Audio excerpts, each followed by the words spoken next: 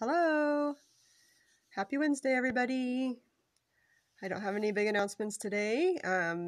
This weekend they're deciding about church camp, so I'll keep you posted about that.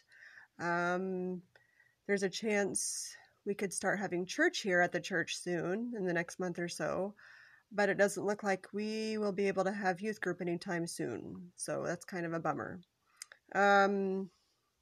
Let's see, I have my God gong here today, and today I will be ringing the God gong because I am thankful for the Arnold family. The Arnold family did a little fun scavenger hunt for our family yesterday, and we drove around town and found several different clues and some supplies to make spaghetti, so that was a lot of fun. So my God gong today is rung for the Arnold family. Thanks, guys. So last week's theme was about media, and I gave you guys some ways that you could bring God more into your social media lives, and I linked to, on our Instagram account, which is this, if you don't have it, at fccyouth. I linked on there several Instagram accounts that you guys could follow that have Bible verses each day or quotes about Jesus each day, and just some ideas that you could follow to bring God more into that Instagram feed. Today's theme is the truth about kindness. And obviously we don't wake up each morning and plan on being mean to people. It's not most people's goal in life. But the truth is that sometimes we just aren't very nice. And we make these excuses like, I'm just not in a good mood today, or that person doesn't deserve for me to be nice to them, or they treat people poorly, so they should be treated poorly.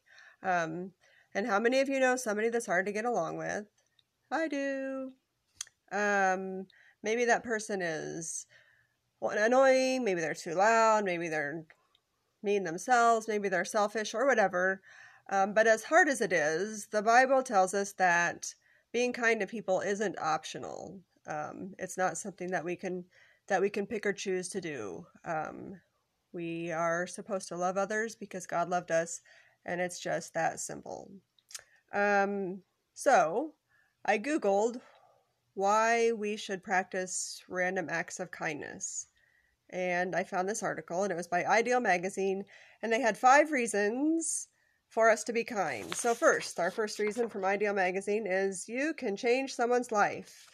You could brighten someone's day, or you might even change their whole way of thinking. You can have an influence on somebody's life just because you're kind to them.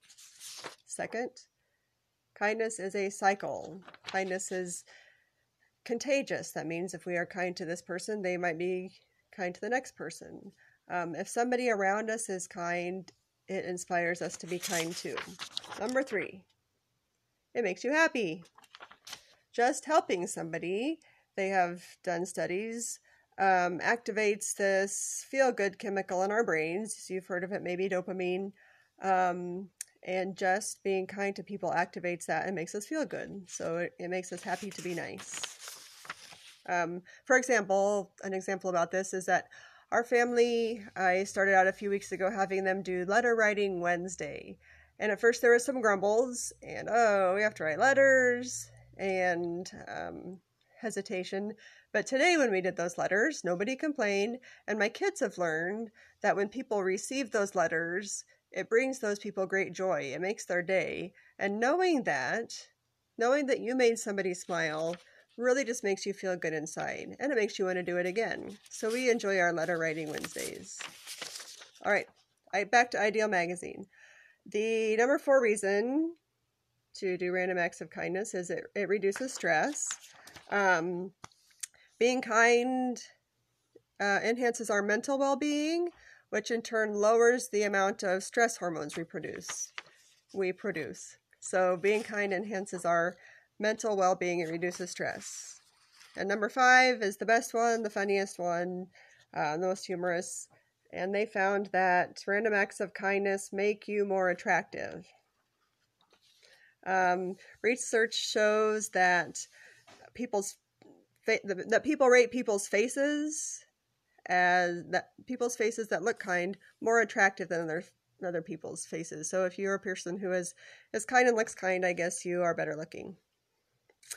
So, from Ideal Magazine, those are all good reasons to be kind, but the main reason that we are to be kind is because the Bible tells us to. And a couple verses that say that is Philippians 2:4, which says, "None of you should look out for just your own good. Each of you should also look out for the good of others." And then Romans 15:2 said, "Each of us should please our neighbors. Let us do good for them in order to build them up." So those are two out of lots and lots of examples of the Bible telling us, look out for the good of others, take care of your neighbors, love your neighbors, do good for your neighbors. So there you have it. Several reasons to go out and be kind to people today. Do random acts of kindness. Make a positive influence in your little bubble today, in your little circle of life. All right. See you next time. Bye.